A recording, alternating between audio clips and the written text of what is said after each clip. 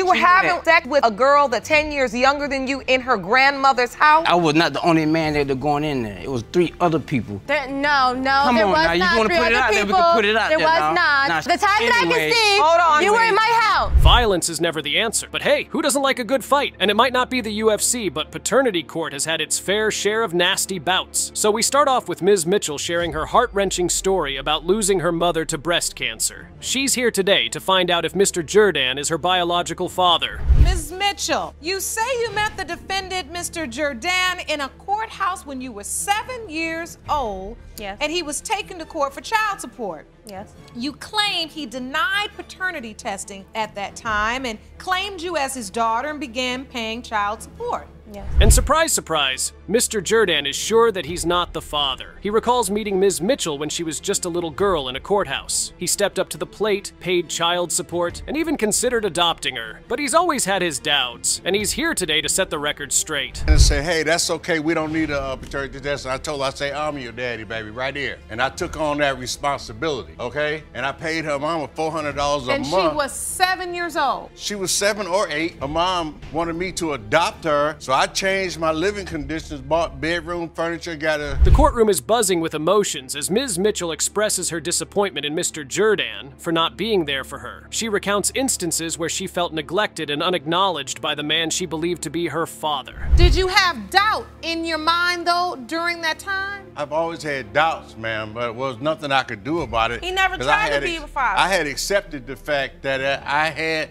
a one-night affair, thank you, man, with her mom one time, and after that, I never saw her again. Thank you for telling me that. I appreciate for that. 7 Thank to 8 you years, for okay? having that image in my head. As the story unfolds, we learn about a failed attempt at bonding over car repairs that ended in a freeway fiasco. Yes, you heard that right. Ms. Mitchell's brakes came off on the highway after Mr. Jordan's coaching session. Talk about a wild ride. I was scared. I didn't know what to do. So I had to sit up there and figure out how to get off the freeway without crashing into the wall. So I grabbed the You still here? Mr. Jordan! Yeah, what? That's dangerous, you know that. Hey. The courtroom is divided as Ms. Mitchell and Mr. Jordan share their contrasting perspectives on their relationship. While she longed for a father figure, he claims she only reached out when she needed something. The tension between them is reaching its peak, and we can't look away. I was 7 years old. I remember sitting on a bench and the judge asked me, do you know who your father is? I said, no. That's when he came up and said what he said about, well, I'll be her father. And that's when I was like, okay, well, you're my dad. So I'm thinking he about to start coming over. I'm about to be with him so we can start spending time with each other. As the judge delves deeper into their past, we uncover the complexities of their relationship. From a courtroom encounter at 7 years old to failed attempts at bonding, the story takes unexpected twists and turns. He told me to call him Jordan. Is that true, Mr. Jordan? I tell everyone to call me Jordan, except her. So that's his daughter. Your daughter. So I raised this one like that. So that's his daughter. So why is it that she can't call you daddy too? I'm not, hey, I'm Because not I'm not even- your daughter? I don't know. You know what, I feel as if the reason why you're He didn't even show up my wedding or you anything. create such a distance between her is that you just have that doubt. The tension in the courtroom is palpable as the judge prepares to reveal the results of the paternity test. Ms. Mitchell and Mr. Jordan hold their breath, waiting for the moment of truth. Will their lives be forever changed by the outcome? Mr. Jordan, you are her father. What do you feel, Miss Mitchell? I guess I just want him to treat me better as a daughter. Okay. Ms. Cotton claims that Mr. Pendleton's meddling mother is stirring up trouble by denying her 5-month-old daughter, Love Cotton. She's confident he's the father and is ready to set the record straight. On the other hand, Mr. Pendleton and his mom are adamant that he can't father children. Miss Cotton, you say Mr. Pendleton's meddling mother is the reason he is denying your 5-month-old daughter, Love Cotton. You claim you are 100% positive he's the father and plan to set the record straight today. Is that correct? Yes, Your Honor. Ms. Cotton is fired up, telling Mr. Pendleton to stand up and take responsibility like a grown man. She's convinced that little Love is his spitting image, but Mr. Pendleton is not buying it. He's throwing shade, saying the baby doesn't look anything like him. Like, my daughter looks exactly like him, and I really cannot figure out how he denies her. Your Honor, she don't look nothing like me. She don't got none of my features, my nose, my mouth, my eyes, nothing. And on spite of that, I've been in a relationship for 8 years prior to this, and I tried for 6 years to have a baby and couldn't. So, But he thinks my daughter looks like his father, so what are you talking about? Hold on to your seats, folks, because Mr. Pendleton's mom enters the ring. She's not here to play nice, warning her son not to get attached to the baby until he knows the truth. Shots fired. Ms. Cotton fires back, saying her daughter doesn't need them if they're going to deny her. It's a family feud on paternity court. Your Honor, one, we'll start with the meddling that she says I'm doing. The only thing I've done is tell him, do not get attached to this child until you find out whether or not she's yours. I told him I didn't want him to bring the baby around me for the same reason. But I didn't want my baby around you anyway. She has a whole family that loves her. The courtroom is buzzing as Mr. Pendleton drops a bombshell, claiming that Ms. Cotton told him the baby might not be his. Uh-oh. Ms. Cotton defends herself, saying she only slept with one other person, and it was protected until the condom came off. The court records say that your child was born in December, right? Yes. Right. All right, so December, and you count back, landed April at 9 months. I carried her 38 weeks and 4 days. And so that means that you believe the timeline is off from when you slept with the other guy? Yes. But you did have sex with someone else, and was it protected or unprotected? It was protected until he took the condom off. Mr. Pendleton is not convinced, questioning how Ms. Cotton can be 100% sure if there was a slip-up with protection. He's playing detective, trying to piece together the timeline, but Ms. Cotton stands her ground, saying the baby is his because she looks like him. And I actually took the pregnancy test at home. I told him. Then when I went back to the hospital and they gave me, like, you know, the 8 weeks, I told him that as well. And the way, like, it was confusing how they did with my ultrasound, and they had my due date all mixed up because and I've of been my confused the miscarriage. whole time. So like, I told him I don't the know what's truth. going on. As the courtroom drama unfolds, Mr. Pendleton's mom reveals that she's been through thick and thin with Ms. Cotton, even helping her during tough times. But Ms. Cotton is not having it, saying her daughter has a whole other family that loves her unconditionally. The claws are out. So, Miss Cotton, were you doing the back and forth because he was making you angry? I told him one time, yes, that it probably wasn't his because he was making me mad. Like I said, he had You're a 100% whole nother sure. girl, and you were really playing games my I whole wasn't entire playing pregnancy. games. How am I Like, playing But games? you don't, you do still know. acting like if love come back that she's yours, we gonna be together. What Man, about hey, last listen, night? I'm gonna be there with her. The tension reaches a boiling point as Mr. Pendleton and Ms. Cotton go head-to-head over the paternity of little Love. Ms. Cotton is standing firm, saying she's been taking care of her child regardless of the doubts thrown her way. Will the truth finally come out? Mr. Pendleton, you are the father.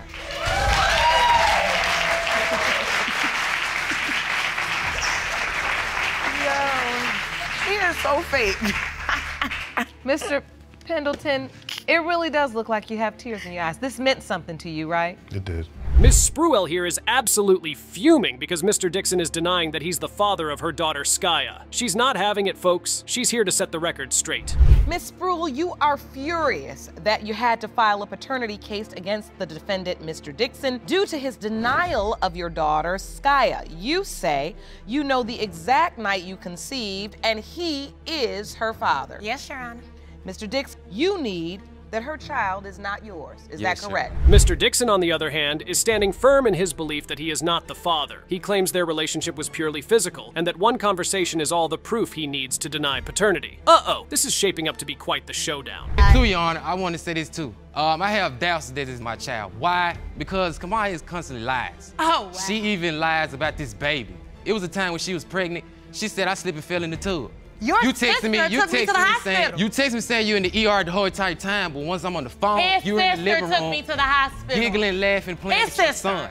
Ms. Spruell is not holding back. She's calling out Mr. Dixon for flip-flopping on whether he's the father or not. One day he's in, the next day he's out. She's had enough of the back and forth, and honestly, who can blame her? Alabama, when his daughter was 1 month old, to say he was working. He wasn't working.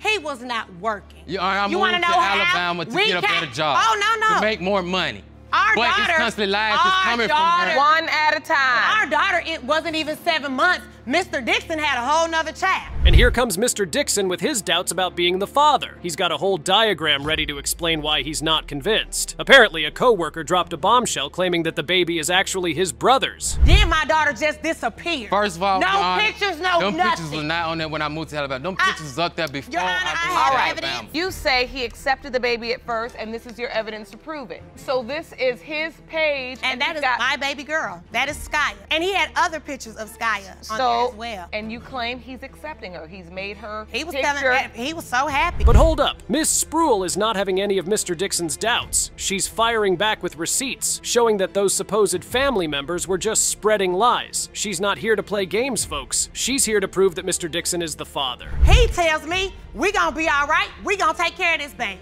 Everything gonna be fine. 2 weeks later, we let his mother know that I was pregnant. She pretended to be happy-go-lucky about it, but Thanksgiving, all hell breaks loose. I want to know what happened on Thanksgiving. Oh, everybody found out that I was pregnant. Everybody knew I was pregnant by then. Because at first, they were saying I was lying about being pregnant because Mr. Dixon kept telling them I wasn't. And just when you thought things couldn't get any crazier, Mr. Dixon drops a bombshell of his own. He accuses Ms. Spruill of having 2 phones, one for social media and one for calls and texts. What's the deal with that? Kamaya has 2 phones. She had one phone that she used to be on the internet, and she posts her whole entire life on Facebook. She has another phone where she texts and calls. She plays like she's 2 people on Facebook. He has that number. He's not allowed to have times. my main number. We have no communication because, like I said, he's not allowed to have your main number, and he's the father of your child. We're gonna go to why he can't have my main number. Oh, and let's not forget the whole Alabama situation. Mr. Dixon apparently hightailed it to Alabama, claiming he was working, but Ms. Spruill ain't buying it. She's calling him out for having another child while they were still together. Yikes! Talk about a messy situation. He's daddy of the year. Me and him fall out, Skya doesn't exist. And that's what infuriates me more than anything. I don't care how you feel about me. That baby didn't deserve that. Why do you My lie? baby did not deserve that. I don't care how you feel about me.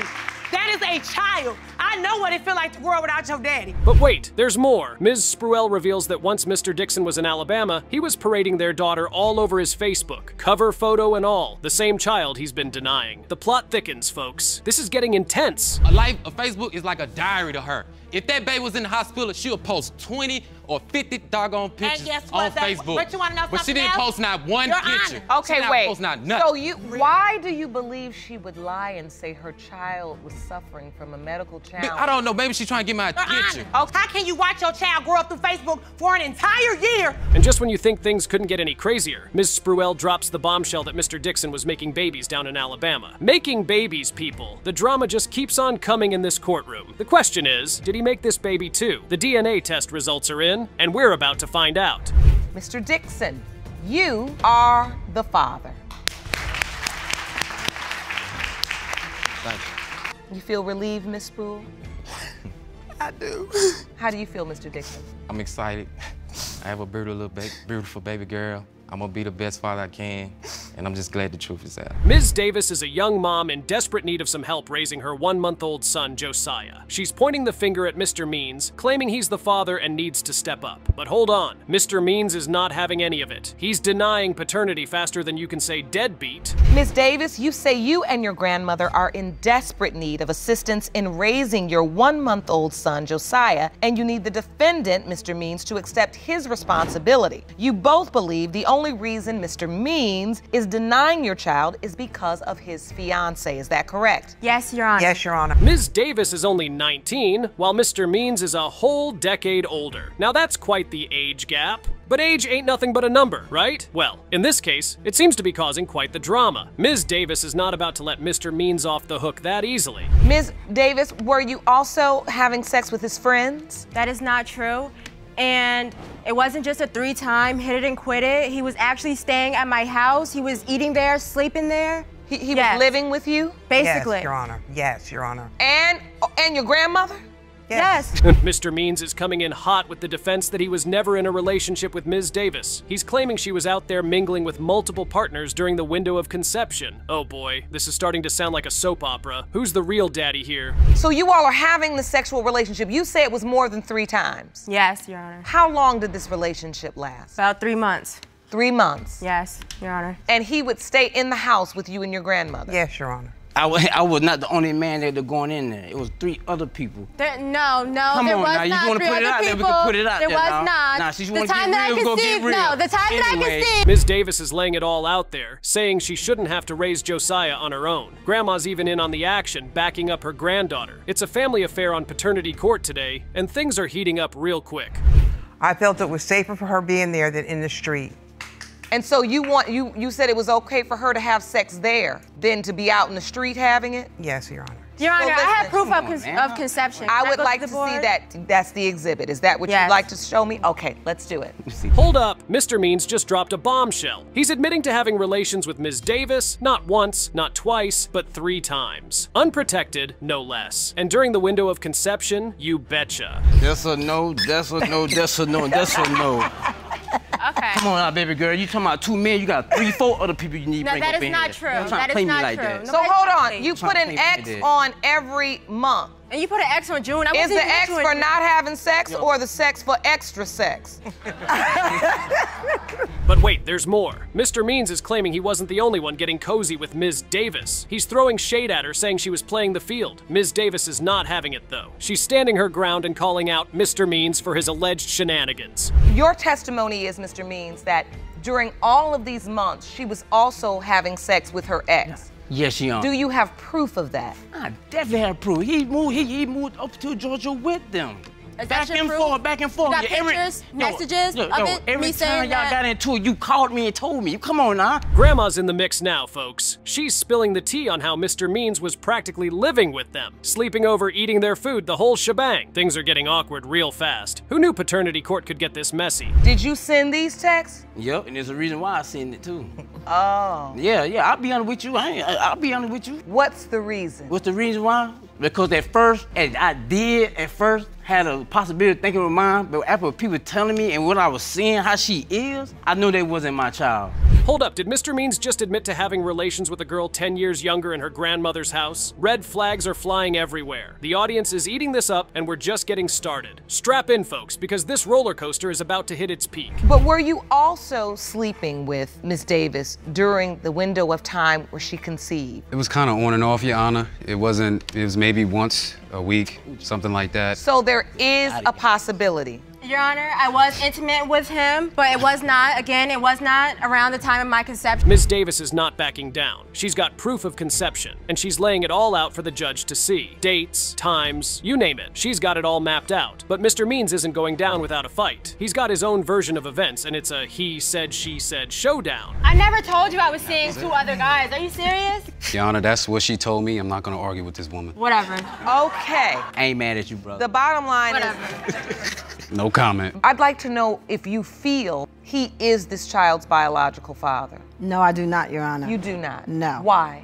For the simple fact that she had multiple partners. The tension in the courtroom is palpable, folks. Accusations flying left and right, drama unfolding at every turn. But it's time to end all the fighting with the most powerful weapon in this courtroom, the DNA test results. Mr. Pittman, you are not the father. Mr. Means, you are the father. I can tell by your reaction that was not the news you wanted to hear. It is what it is. I just want to see my son. Good. Have you ever seen him? Never seen him. Never held him. Never been around him. Don't even really know his name. Don't even know nothing about him. That's sad. And he's yours. And he needs his dad. Mr. Morris is absolutely convinced that he's the father of the woman standing across from him. He's all in, heart and soul, ready to put an end to years of confusion. On the other side, we've got Mrs. Brister, who's not so sure about Mr. Morris being her dad. And let's not forget about Ms. Smith, the mom in the middle of it all, hoping for some closure. We might need a flowchart to keep track of all this madness. Mr. Morris, you say you are 100% certain that you are the biological father of the 29-year-old woman standing across the aisle and want this court to put an end to years of confusion, lies, and doubt. Is that correct? Yes, Your Honor. Mrs. Brister, you say you don't believe Mr. Morris is your father and that you've been lied to by your mother, Miss Smith, regarding who is your biological father. Is that correct? Yes, Your Honor. Mr. Morris takes us back to the 80s, when he was a breakdancer with moves smoother than butter. He met Ms. Smith and knew right away that she was the one. Cue the romantic music. But hold up, there were suitors lining up for Ms. Smith like it was a buffet. Mr. Morris had to fight off the competition like a knight in shining armor. Well, actually, it didn't happen until the following evening because I had to get my cousin out of the way because I was, by me being shy. 3 was company then? Yes, ma'am. Yes, Understood. ma'am. All right, so you all started a relationship? Yes, ma'am. How long did the relationship last?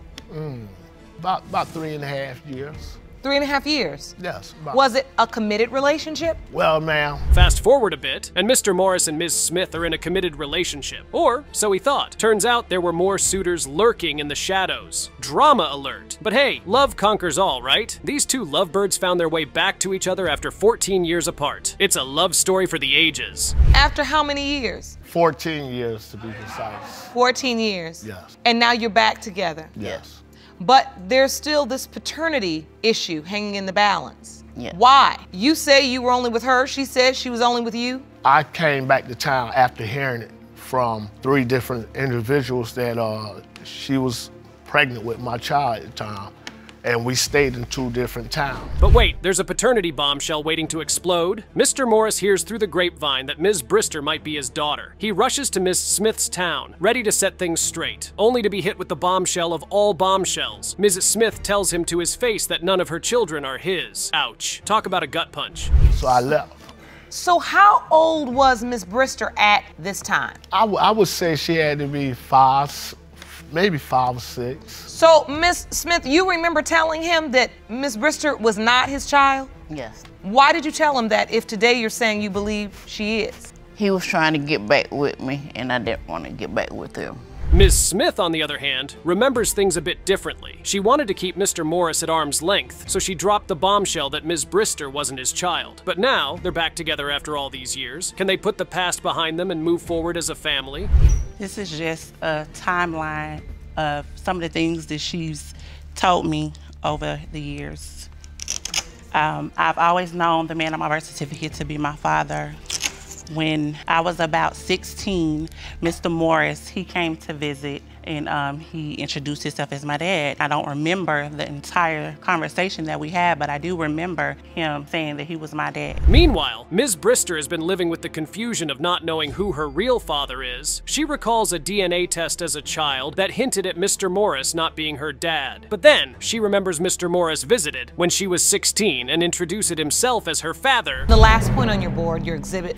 Yes, like I was saying, it went back to normal for me that the man who's on my birth certificate was my father. And a couple of months ago, my mom, she told me that Mr. Woods, a guy who's deceased, that he could possibly be my father. Ms. Brister lays out a timeline of the things her mom has told her over the years. From believing the man on her birth certificate was her father to Mr. Morris showing up and claiming to be her dad. Tempers are flaring, and it's a full-on battle of words. I would be sued by Internal Revenue for child support. I had the papers looked at by a law clerk, and So the bottom line is, while you were away, yeah. you were served, Yes. or you received the paperwork indicating that you owe child support. Yes. With all these revelations and conflicting stories, it's clear that this family is in for a wild ride. Will the DNA test finally put an end to the mystery, or will it only add more fuel to the fire? The paternity results are in, and the truth is about to be revealed. Mr. Morris. Yes, Sean. You are not her father. What? I'm very sorry. Can I hug my daughter? Absolutely. Is that okay? Sorry. Sorry. You can stand with your daughter, ma'am. Miss Brister, are you okay? I am.